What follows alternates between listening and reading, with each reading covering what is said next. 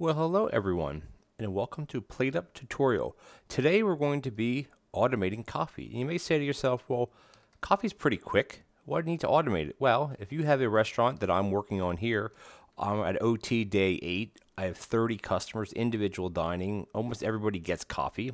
Not everybody, but usually. It might be nice to have it automated because if you're worrying about stir fry, you don't want to be worrying about having to make coffee, pick the cup up, put it down, make a mistake, pick it up, put it somewhere else, etc.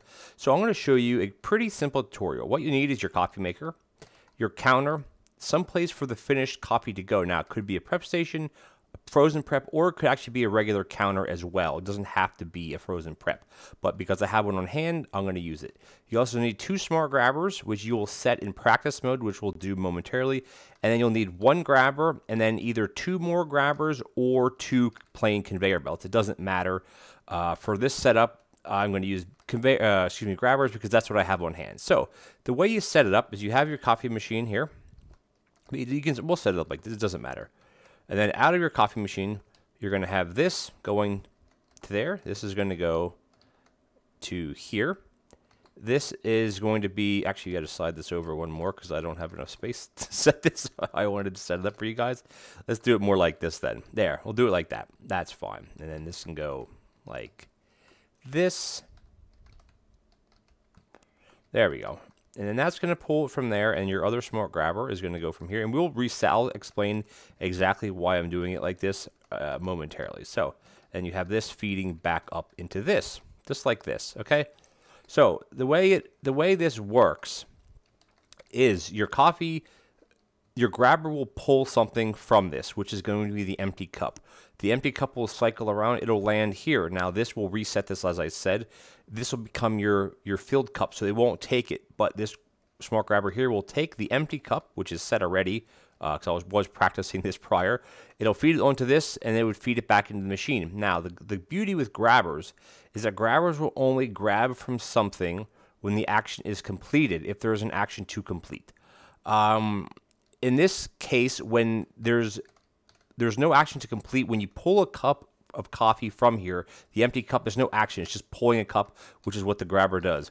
When it gets fed back into it via this grabber, it'll lay on here like the normal cups do, and it'll fill it. And this grabber won't grab it until this is a full cup. And that's how this system works. So to set these things, the 2 smart grabbers, you can set them like this. You don't want to have them set up like this, or you'll have to mess with them a little bit more. So you go into practice mode. The beauty of practice mode now is that if you set a smart grabber, the smart grabber will remember what you have it set as. As you see, it's already pulling this. So we're going to have one set as a regular cup, and then here this is going to fill up, and then this is going to be set as your finished cup. And that's all there is to it. So you got to go back into your practice mode, you come back out, and now it's time to configure this. The one that is empty cup goes here, the one that is a full cup goes here.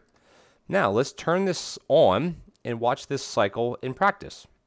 Come down here, and like I said, there are multiple ways to configure how this layout is, but the concept is the same, that you want to have a regular grabber pulling an empty cup onto a counter, and then the 2 smart grabbers decide, is it a full cup to here, empty cup to here, and then it'll feed it back in. Like I said, you could reconfigure this as it makes sense to you, but for this demonstration, the concept is the same. So it'll keep pulling. This is a smart grabber for full. It'll come back. As soon as this hits it, it'll start to fill it. It'll fill it again, and then this will just keep going in an endless loop. And because we have a prep station here, it'll keep cycling and cycling. Now, the way grabbers work is that the grabber will not pull something until the item is completely onto whatever the next block is. And because of this, the weirdness in a sense of grabbers is you'll always have a gap until your receptacle, which in this case is a frozen prep, is full. And you always will have this gap here until you start picking more up. And then it'll get full again, but you'll always end up having a gap. Eventually things will fill up. So that's the concept of how to lay this out. Now let's go back into practice, or into our layout mode, and we'll set this up in a real game scenario. And you see I have a real game here that I'm working on, and for me, I want to have my coffee cups right here.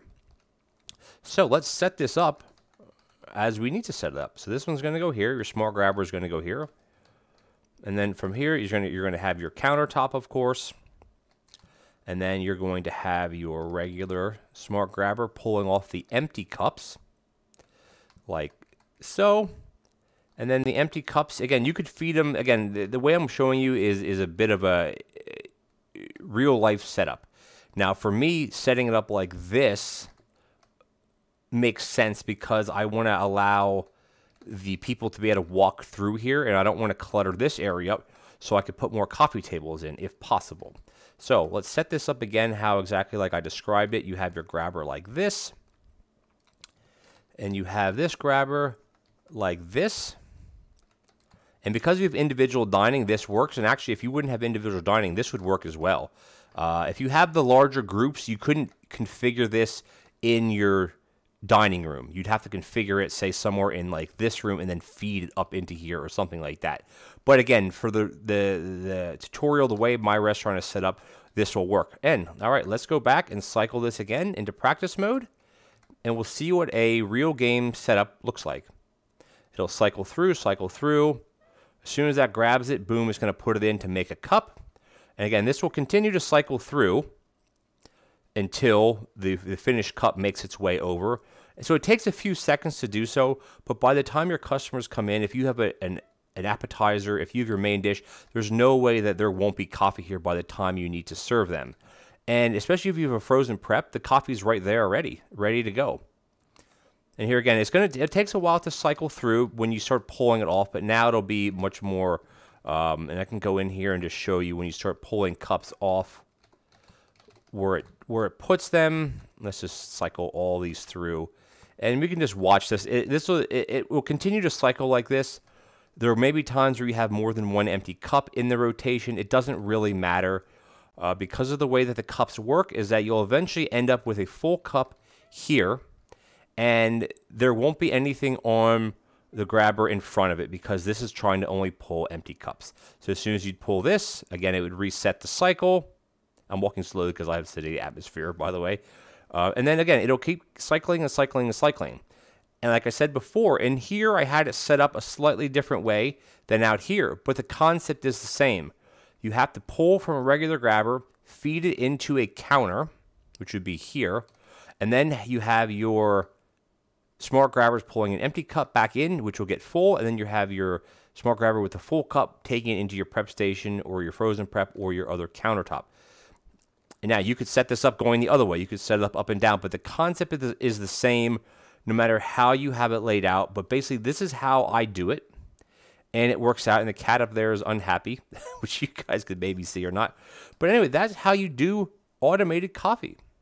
It's pretty straightforward. If you could even configure this a little bit differently if you'd have more conveyor belts or more grabbers and say you have to squeeze it into an L shape. The concept is exactly the same as I showed you here and as I showed you in this room. You have to be pulling with a regular grabber onto a counter. Then you have your two smart grabbers, one set as empty cup to feed it back in, and then your other smart grabber feeding your prep station or what have you, which is going to be your finished coffee. And this cycle will continue and continue and continue until your end of the day. And then when you end the day, the cups that are on the conveyor belts obviously will disappear. When you come back the next day, this will automatically restart and start feeding your prep station again. So I want to thank you guys for watching. It's pretty straightforward, but you have to have the right equipment to get it set up.